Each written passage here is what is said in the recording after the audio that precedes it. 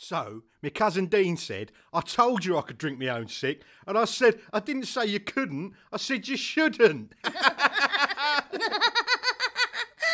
love that story. Hello, so, you're my half-brother, how are you? What do you do? This is weird. Is this weird? I'm finding it quite weird. Would you like a drink? Yeah, lovely. Yeah, I only bought 2 cans of Kestrel. And I've had both of them.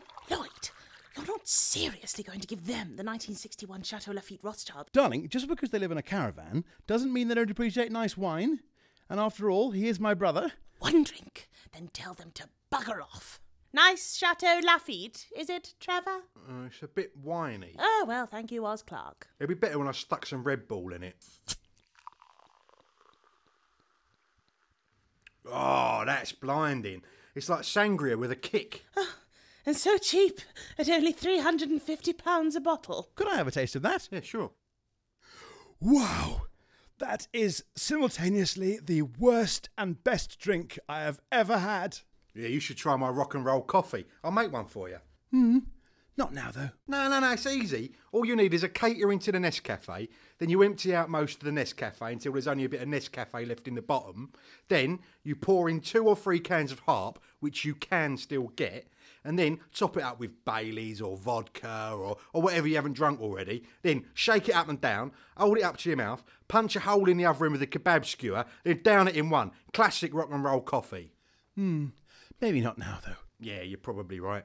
Maybe now would be inappropriate, seeing as I've just found out that I've got a different dad to the dad that I thought was my dad, but he wasn't my dad, there was another dad, and now that dad's dead. Trevor, I think that might be the longest load of words you've ever said. Yeah, I think I need to sit down. Not on that chair.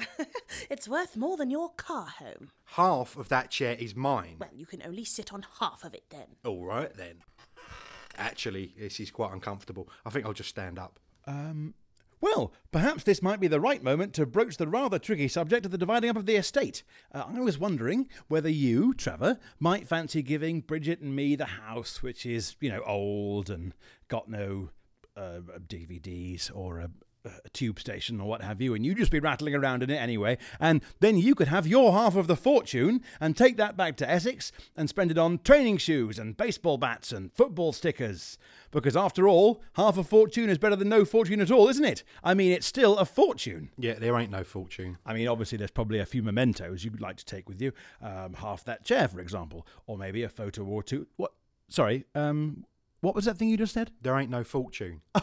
Oh, thank God, because I thought for a second there you said there wasn't a fortune. No, there ain't no money. Yes, exactly. There's plenty of money to go round. No, there's not nothing. Quite right, there's loads. No, I'm saying our dad ain't left us nothing. So he's left us something. No, you are such a knob-end. Look, I'll read you what it says in the will. I heard the will. Not the part that was read out after you fainted like a hysterical Japanese schoolgirl. Yeah, listen.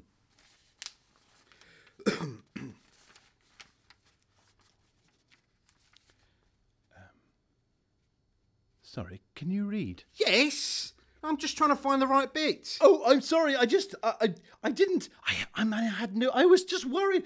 Of course you can read. I am so sorry. This is awful. I have never been so embarrassed. Oh, shut up, Lloyd. Yes, my love. Yes, I shall. Yes, I should. You're quite right. Here we go. An important note to my 2 sons about my fortune.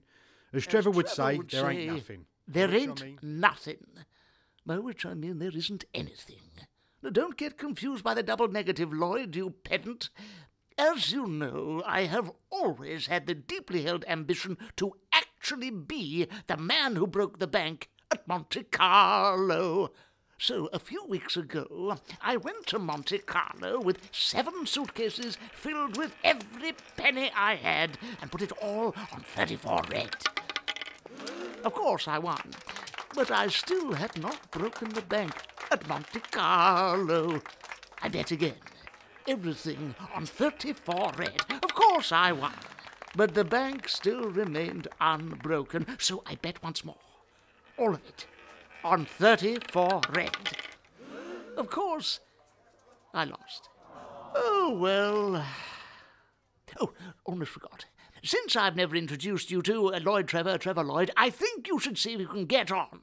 So I'm making it a condition of your inheritance that you have to live together in Orton Towers and look after it. And you may not sell it or move out for 10 years. Otherwise it goes to the National Trust, and none of us wants that. Not the National Trust. They're evil. They'll put in a cafe. And the whole place will be overrun with dogs and filthy children. Oh, God, help us. Who mentioned the National Trust? Monkey men, all of them. They can't be all bad. My dad was a member of the National Trust. No, your dad was a member of the National Front. Oh, yeah. Anyway, we're not going anywhere, bruv. I always knew I was born to this. 30 years of living in a caravan under a bypass, wondering why I seem to have an unhealthy fascination with spats, wondering why I wake up every morning with a craving for kedgeree. I don't even know what kedgeree is. Isn't it a type of owl? I don't know, but whatever it is, I want to eat it. I've eaten roast hawk. It's fascinating, but avoid the beak. So, I'm moving in. Into the house that's been half rightfully mine since the day I was born. And while I'm living here, I want half of everything. Half of that ashtray, half of that dinner service, I mostly want the spoons. Half of that painting of an horse, the good half with the head, you can have the horse's arse. And half of that delicious boiled egg and Marmite sarnie. In fact, I'll have that now. Anyone want the other half? Me.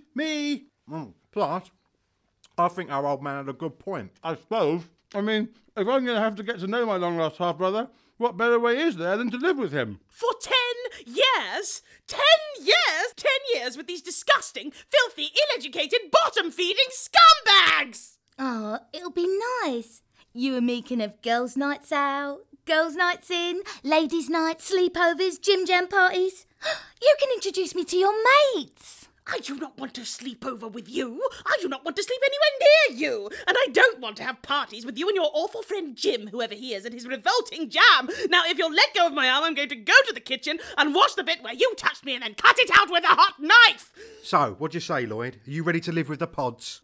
Pods? Pods plural? Yeah, the minute I realised that half of this house was mine, I got texting the rest of the family. Hold on, I got a text. Yeah, they're here.